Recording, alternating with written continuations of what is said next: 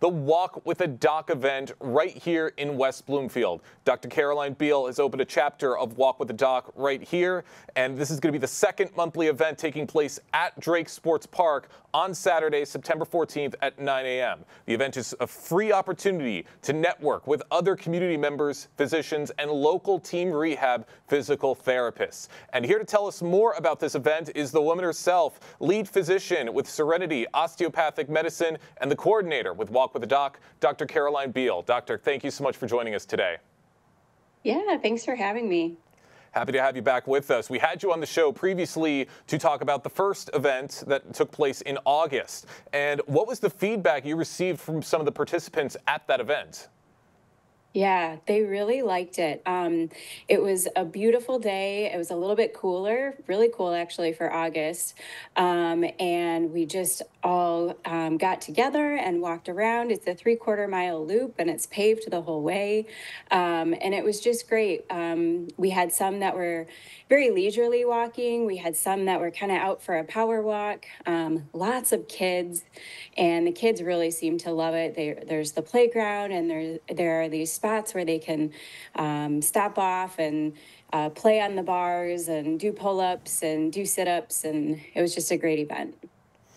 Absolutely. Sounds like it was a lot of fun. And I want to ask you, what inspired you to bring Walk to a Doc to West Bloomfield, or I'm sorry, Walk with a Doc to West Bloomfield, and what do you hope to achieve through these monthly walks?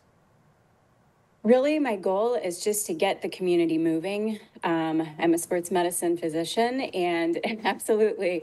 And walking, honestly, is the easiest and one of the best things that we can do for our health.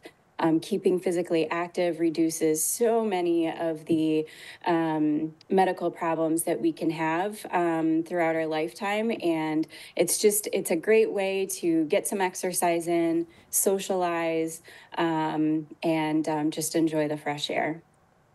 That's right. And with the weather going to be changing very, very soon, we're going to be having this little thing called snow all over the place, and it's going to be a bit harder to have these events. So it's great that we're having them now. And going back to the event in August, do you have any standout moments or lessons from the first event that helped to shape your plans for this upcoming walk?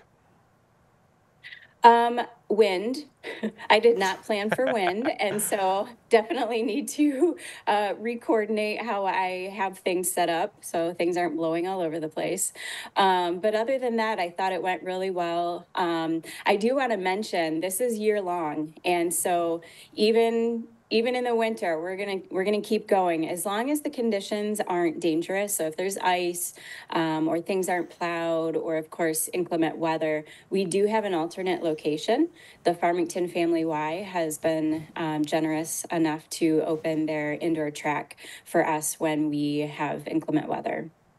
That's great. That's great that you're able to have these events all throughout the year and that you keep them safe, or even if there's ice on the ground, make sure nobody breaks a bone or anything while they're taking their walk. Dr. Caroline Beall with Serenity Osteopathic Medicine joins us today on The Splash to talk about the Walk with a Doc event taking place this Saturday, September 14th. Now, you usually go into some health topics while you're on this walk, and I want to know, what types of topics do you usually cover before the walk, and how do you decide which topics are most relative for the group? Well, last time was during the Olympics, and so I had a little bit of an Olympic-themed talk. We talked about training, all the things that you can do for training, and that could be training for couch to 5K, it could be training for your very first walk, and it could be training for a marathon. It's all the same.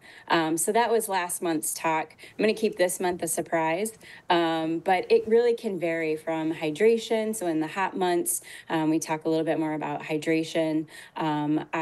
With my sports medicine background, I of course love to talk about nutrition and fueling and movement and people that end up with injuries. I talk about injuries as well. So injury prevention is another big one. So yeah, really no topic is off limits, and I'm just excited to be able to share this information with everyone. Absolutely, and it's great to have these kinds of events to help keep the community informed. And I want to know, how do you tailor the event to accommodate participants of different fitness levels? And what kind of feedback have you received about the guided stretches and the walk itself? So it is absolutely go at your own pace.